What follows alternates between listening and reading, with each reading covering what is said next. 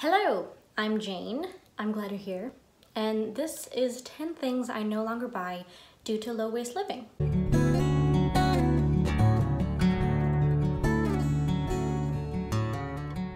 So I'm really happy that living a low-waste lifestyle is slowly becoming more mainstream, but with that comes the sheer number of choice and the number of products and the things that you can swap out, and that I understand can make the process seem kind of daunting.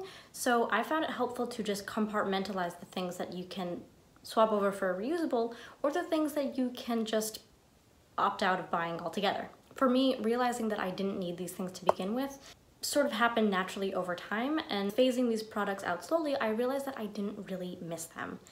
So, number one, fast fashion.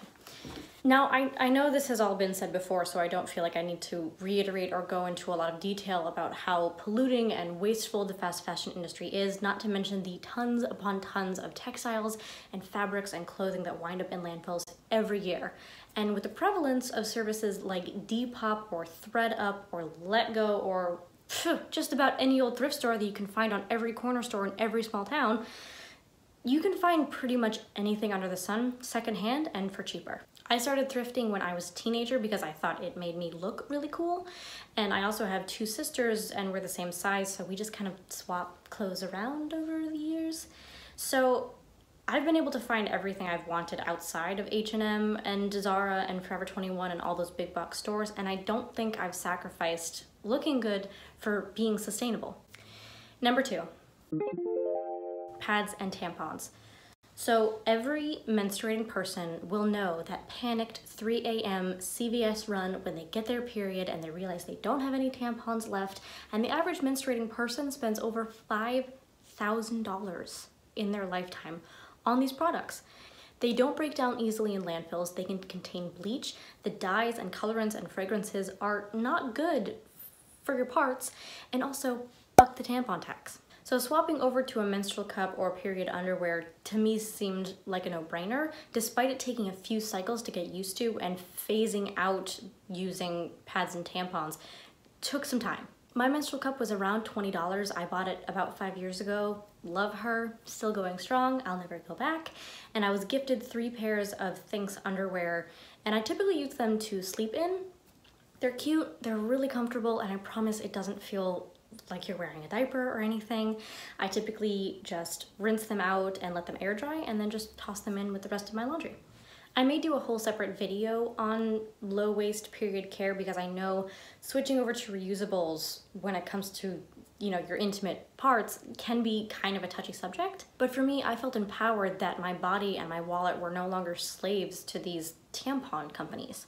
Number 3, Ziploc bags.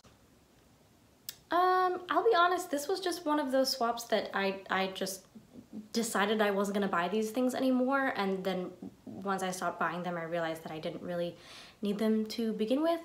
I have 2 stasher bags and some beeswax wrap that I just reuse, and the need to buy these flimsy plastic bags just sort of became obsolete.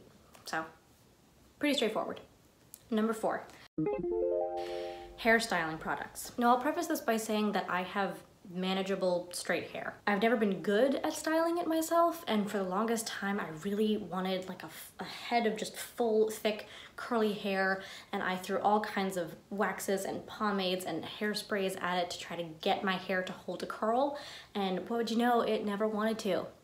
So I gave up and I stopped buying these things. So after giving up things like curling products or hairsprays, it was just easier to accept my hair the way that it is and to stop using chemicals and waxes to try to change it. I don't own a straightener or curling iron. I just use your typical shampoo and conditioner bars, and I'll occasionally brush it out using my roommate's blow dryer. Number 5, cling wrap. Cling wrap, saran wrap, whatever you want to call it, it was another one of those things that I just cut out of my life cold turkey and then just realized that I never needed to be buying it to begin with. Like I said, I use beeswax wraps, and you can find a lot of other creative ways to keep food fresh, like flipping a bowl over it and sticking it in the fridge, or storing your veggies with a little bit of water, or things like an onion or an avocado, just flipping it cut side down on a plate, and that can let it stay fresher for longer. Number 6, bagged bread. Now, my cottagecore is showing a little bit with this one, but a couple years ago I started baking my own bread, and despite having absolutely no skills in the kitchen, it actually came out pretty good. So instead of buying the bagged bread from the grocery store, I just spent a couple hours a week baking some for myself, cut it up, keep it in the freezer, it stays fresh, and it's actually really, really good. It tastes better, it's cheaper, it's fun to make, and I feel like a little country cottage witch. Number 7, Q-tips. So I do plan on making the switch to the last object reusable Q-tip, but for the last year or so, I stopped buying those cotton swabs that you get at the drugstore. And instead, I just lightly clean my ears when I'm in the shower. I'll be honest, this subject for some reason kind of grosses me out, so I don't really want to go into a lot of detail, but your ears are self-cleaning anyway. So, number 8. Books. I stopped buying books a while ago because I had this habit of reading them once and then just letting them collect dust on my shelf. I know it's enticing to have a full library, and of course every secondhand bookshop is just overflowing with secondhand books that you can get for cheap. And I'm not saying stop buying secondhand books, but in my effort to both reduce my carbon footprint and live a minimalist lifestyle, it made more sense to me to donate and sell my books and to just get a library card. I'm currently reading Weather by Jenny Offhill, and I would absolutely recommend it. Number 9, takeout. This one was tough for me to give up because living in New York, you're surrounded by all the most amazing food in the world, and you can have any kind of food that you want delivered to your door within an hour. And during pandemic times, it's obviously not the best idea to go to a restaurant and sit down at a table and order a meal. But no matter how many times I would ask for my takeout order to be without those plastic cutleries or little plastic bags of things or little packets of stuff, every time I would order something, it would come to my door with all the extra plastic accoutrements that I had no use for. So I deleted Seamless from my phone, and when I do want to eat out at a restaurant, I'll just go there in person with my own container and just ask nicely if they can just throw it in my own container, just throw it in here. Or ask ahead of time before they make it if they can put it into a cardboard container or some plastic-free alternative. And number 10, drugstore meds. I'll preface this one by saying I do still take vitamins.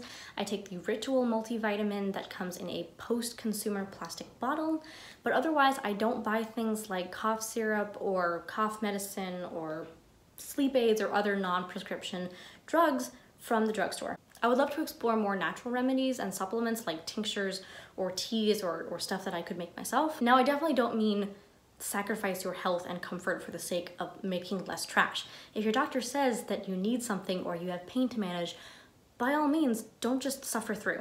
Now, I do still take a prescription and it does still generate trash, but for my low waste efforts, I just try to avoid immediately reaching for the plastic bottle of cold syrup or those blister packets of allergy pills when I feel a cold or an illness or something coming on, and I just try to find more natural, make-at-home, low-waste remedies for myself. And that's it. That's the list. So thank you for watching. I hope this was helpful. Take care of yourself, take care of the earth, and I'll see you later.